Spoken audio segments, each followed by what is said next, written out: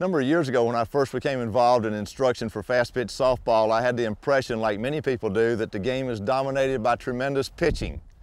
And while there are a number of excellent pitchers in the game of fast pitch softball, I found it to be true what a wise lady told me as I began that instructional journey. She said, fast pitch softball is not dominated by great pitching, it's dominated by bad hitting.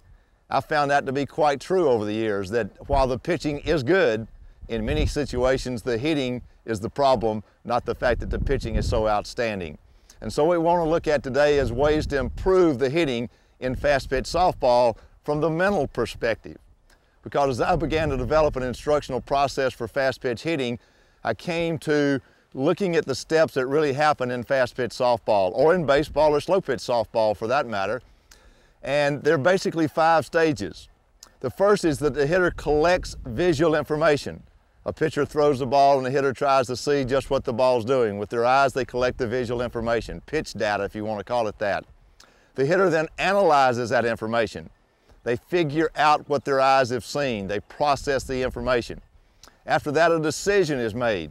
Do I swing or do I stop the swing? And if I'm going to swing, where do I swing? When do I swing? And maybe how do I swing? So you're collecting information, you're analyzing that information, and then you're making a decision about that information. Only after those 3 mental and visual stages comes the action of physically swinging the bat and attacking the ball. And after all of that is over, the hitter should learn. So my formula, my word, if you want to call it that, is cattle. Now it's not spelled like the plural of cow, C-A-T-T-L-E, it's spelled C-A-D-A-L. So what hitting really boils down to is collecting visual information, analyzing that information, deciding what to do with that information, acting upon that information, and when it's all over, learning from it. That's the core from which we'll develop this video today.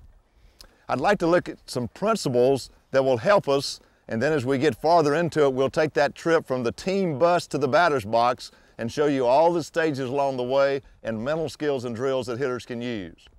The first principle I'd like for you to explore is an equation called A equals S minus I.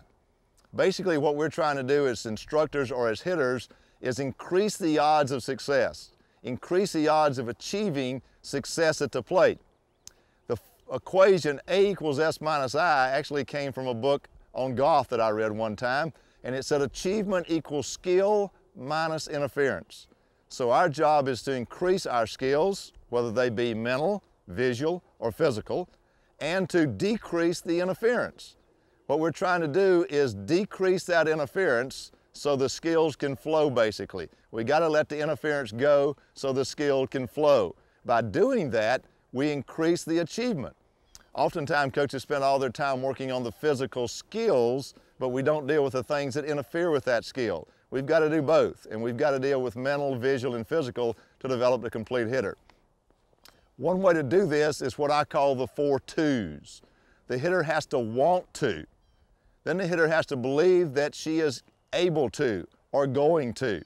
She then has to learn how to. And eventually she has to practice so that her body is able to do what her brain knows about. So you've got to want to, believe you're going to, learn how to, and practice so that you're able to. Many times we know the information in our brains. We say we know how to hit, we know how to use our mental skills, we know how to see the ball better, but we don't practice enough so that we're able to do those kind of things. So we've got to decrease that interference, we've got to increase those skills, and using those 4 twos will allow that to happen.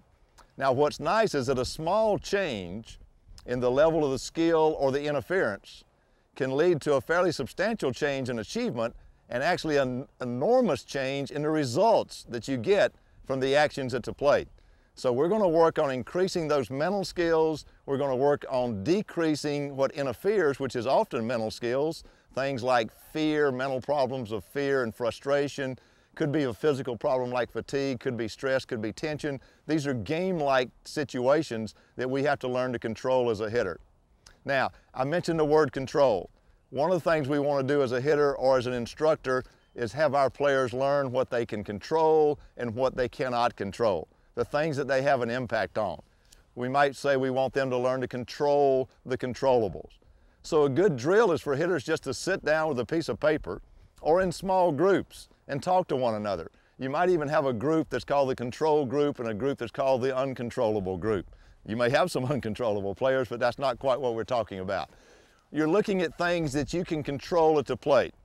You can control your view of the ball. You can control your thoughts. You control your mental approach to hitting. You can control where you take the stance. You can control whether you attack the ball or you're a defensive hitter. You control your effort. You can control your attitude. But there are things you can't control. You can't control the weather. You can't control what the umpire calls. You can't control what the pitcher throws. You can have an impact on that. You may can influence it, but you can't control those things.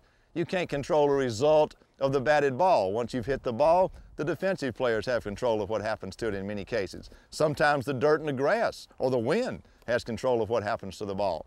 So we've got to look at what you can control and what you can't control.